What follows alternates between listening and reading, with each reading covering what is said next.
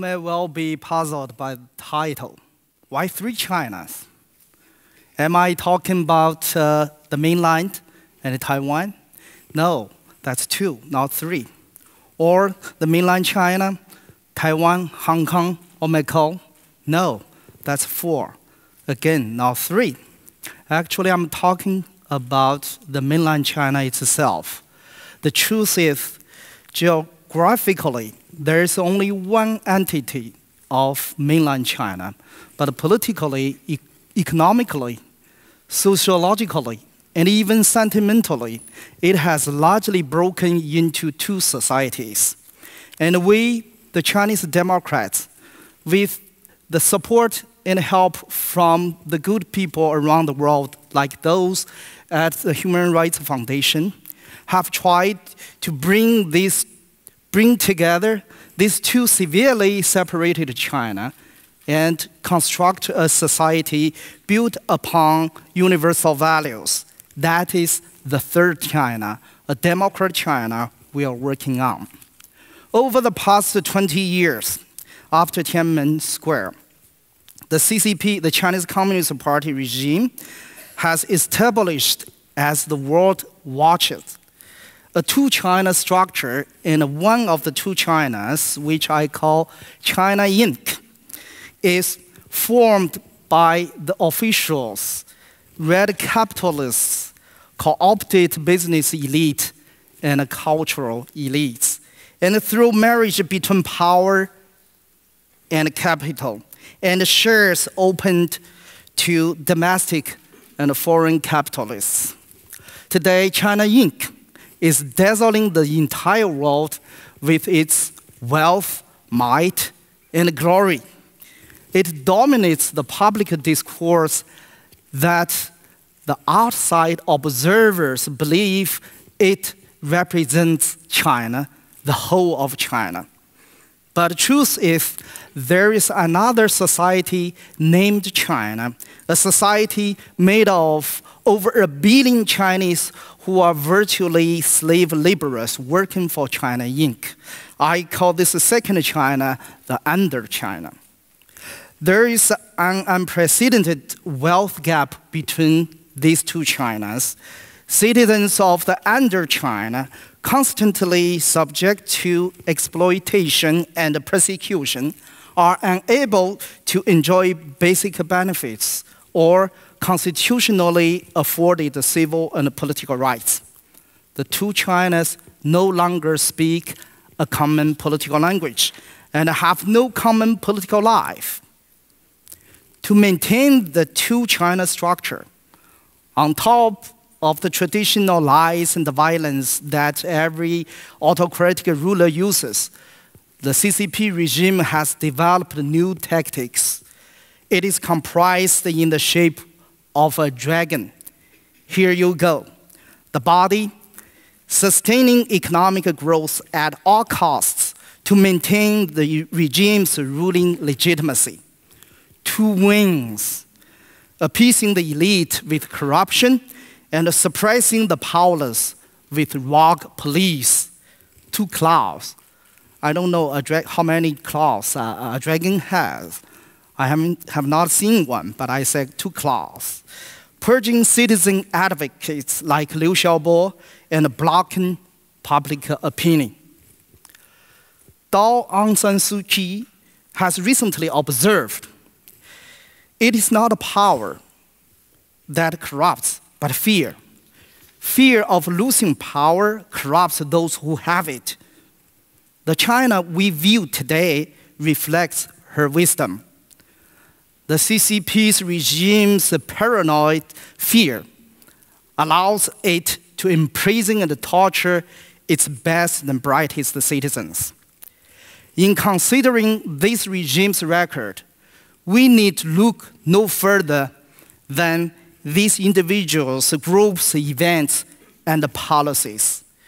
The Tiananmen Massacre, Tiananmen Mothers, Charter 08, Liu Xiaobo and his wife Liu Xia, Wang Bingzhang, Gao Zhisheng, Liu Xianbin, Chen Guangcheng, Ai Weiwei, Tibetans Uyghurs, Mongolians, house churches, Falun Gong, forced abortions, forced evictions, forced disappearances, black jails.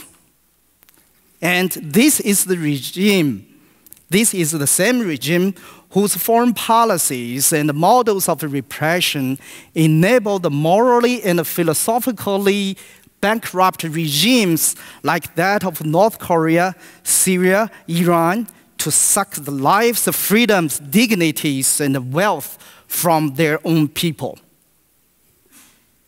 My earlier quote of Daw Aung San Suu Kyi about the fear of losing power was incomplete. Following what I quoted, she also said, "Fear of the scourge of power corrupts those who are subject to it."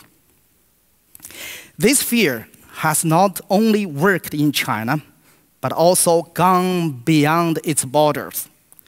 This regime, to use the words of a recent torture victim of China, is spoiled by the Western countries, particularly the US.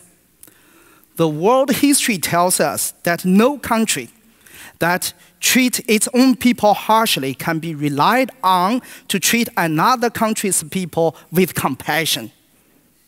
This polarized two-China structure also poses a direct and real threat to the peace and the security of all people everywhere around the globe. Are the collective wills of the world's greatest democracy so impotent that they cannot react?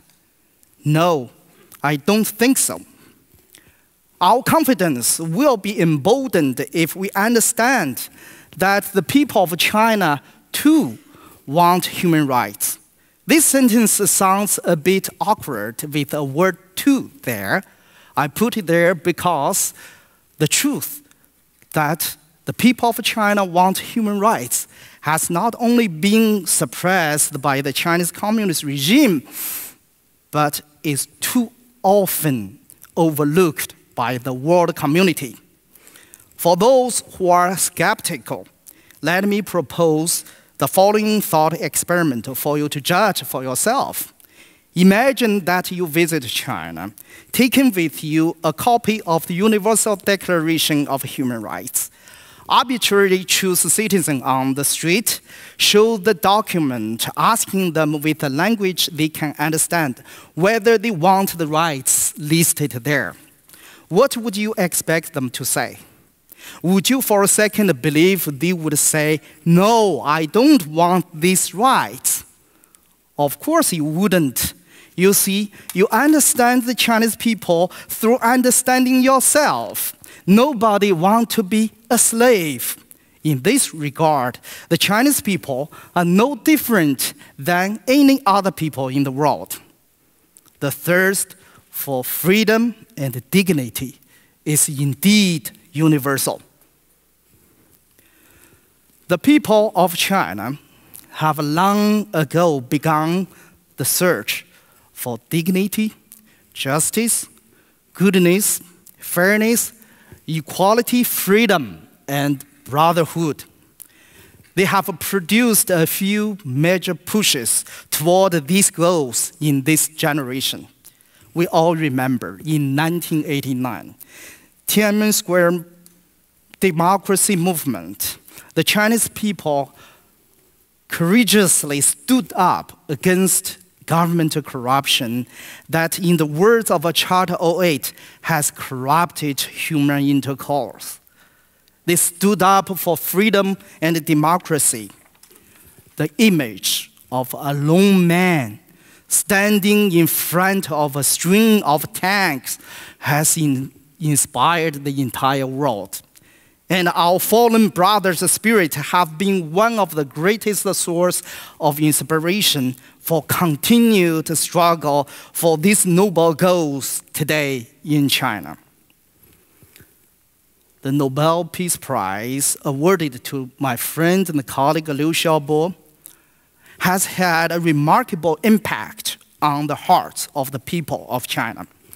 Over the past 2 years, The civil movement has become increasingly mature, skillful, and resilient, as evidenced by 3 cases: Chen Guangcheng, Ai Weiwei, and the Wukan villagers, all took place amid the latest round of a heavy-handed crackdown on dissent after the Arab Spring.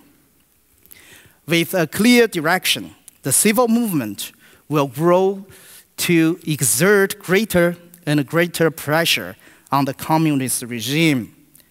As people's forces grow and the civil protests escalate, the struggle for power among different factions within the communist regime will become more pronounced. Once external pressures reach a critical mass, rival factions within the CCP will have no choice but to take the voices of the citizens more seriously and seek their support to survive. No one can predict with precision when the moment of a democratic opening for change will come in China. Virtually, every one of the 60-some peaceful transitions to democracy in the past few decades have come as a surprise to the US. One reason is that diplomats, academics, and policymakers generally do not pay attention to what's happening with the people, with the street-level society and culture of the world's not free countries. Above all else, we must maintain our faith in my compatriots, that they can and will join the vast majority of the world peoples who now live in free or at least partly free countries. An opening for change could come in the next few months, or it may take a few more years or even decades, but it will never come without collective efforts, including those from the international community. So we must persevere and keep the faith and be ready. Thank you.